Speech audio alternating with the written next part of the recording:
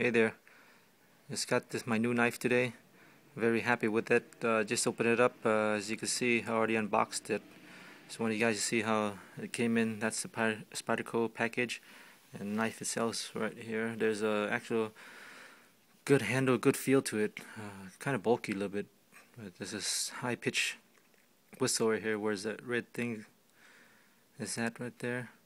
And also, if you press down hard enough on the knife, you see the carbide tip come out. That's to puncture glass.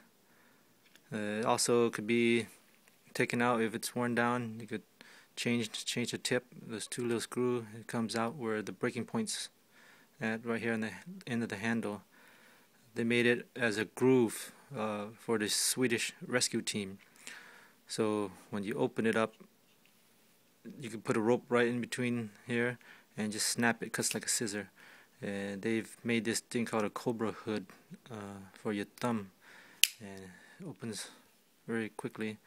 It's almost serrated except for a few part of the tip, which right there they left it straight edge, I guess to probably cut other stuff or strip some wires.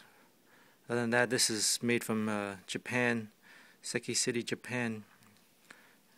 It's very good overall. So it has a sturdy feel to it.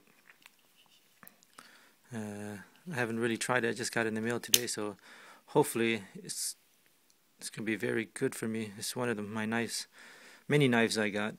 Also has the wired clip here, so you could put either side, left or right handed, whichever you prefer. But overall, it's a good knife. See that? That's perfect blade, cut through anything. Thanks for watching.